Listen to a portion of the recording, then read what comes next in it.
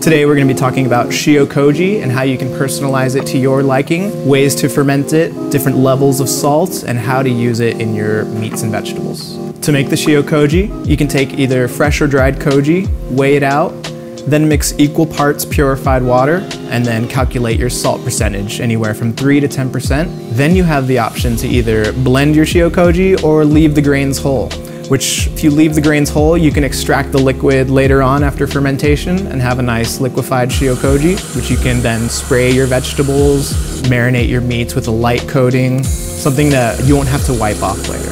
It is then fermented for anywhere from 5 to 14 days. When fermenting Shio Koji with a lower salt, say 3%, fermentation is going to happen much quicker. It'll be a little funkier, there will be much more lactic acid buildup, as opposed to when you use a higher salt ratio, which is traditional, sitting somewhere around 10%. This doesn't allow as much control when you're seasoning your dishes later on or curing, but it'll have a little bit more stability and much longer shelf life. Just remember to never cross below 2% salt, as this can be a welcome environment for unwanted bacteria and harmful microbes. You can personalize it to your liking by adding flavorings such as dried mushroom, kombu, preserved lemon. It's really up to you. And this will allow you to personalize your Shio Koji to your flavor profile. In this dish, we mixed in some nice preserved lemon skins into our Shio Koji, and then we marinated some white sea bass for just about 30 minutes.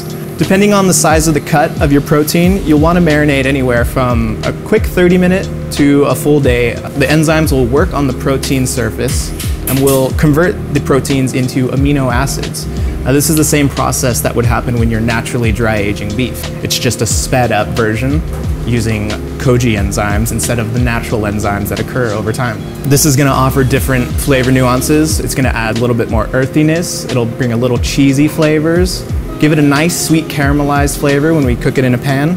Shio Koji naturally does have a lot of sugars, and this is because of the enzymes in the rice converting starch into simple sugars. For that reason, anything we marinate or cook after we've marinated in Shio Koji, we'll have to cook very gently. And this is why I love the Control Freak, because we can adjust our settings to gently cook it while not scorching, not over caramelizing, and getting just the perfect temperature in the middle while forming a nice crust on the outside.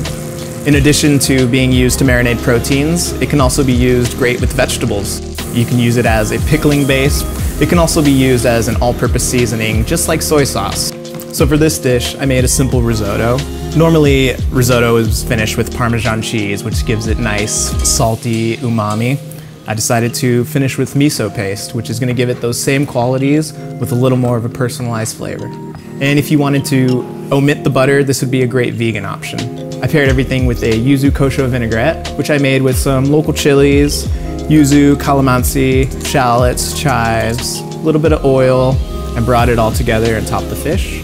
Then I plated it with a mix of roasted and pickled mushrooms and a dusting of smoked shoyu powder.